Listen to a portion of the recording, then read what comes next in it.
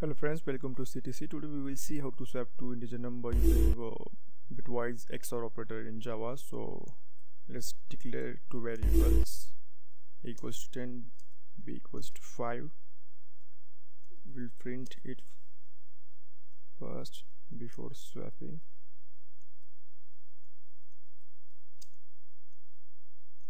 A equals to a and b equals to b. Now let's write the logic for that. A equals to a, XOR operator b. Let's copy this as it is and change to this way. So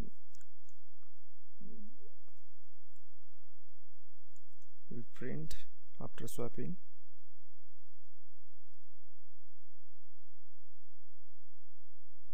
So before this we need to understand how exclusive OR operator works. Let's see this. Here you can see the XOR operators table. So this is the A and B. These are the inputs and this is the output we get. If inputs are 0 0, then output will be 0. If input is 0 and 1, then output will be 1. If both inputs are same, then output will be 0, and if both inputs are different, then output will be 1. So this way XOR operator works. Now we'll run this program. Here you can see the output. A was actually 10, b was 5. After swapping, a is equals to 5 and b equals to 10. So let's see in detail how we got this output and how it works. As you know that in our program we have a equals to 10 and b equals to 5. We need to convert it to the binary. So a equals to 1010 and b becomes 101. Let's write the logic which we use in our program.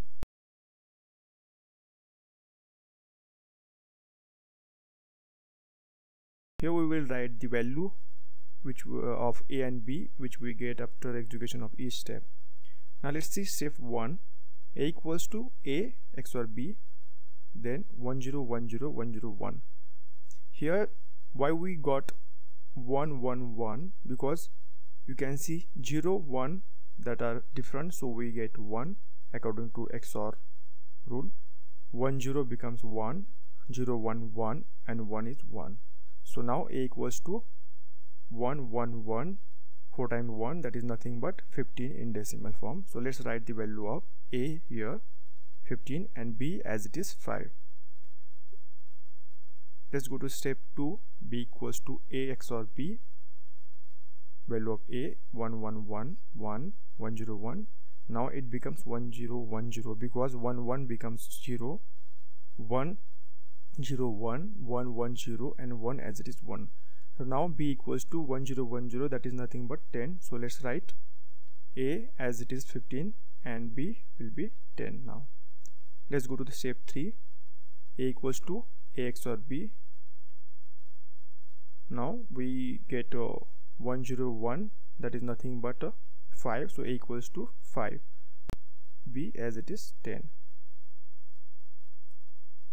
So this way you can use XOR operator to swap two integer numbers, and if you want to reduce this number of lines, then you can write that code into lines. I'll show you how. So you have to write this code using compound assignment operator like this. B. Okay, now we got the first one. Then b XOR equals to using compound assignment.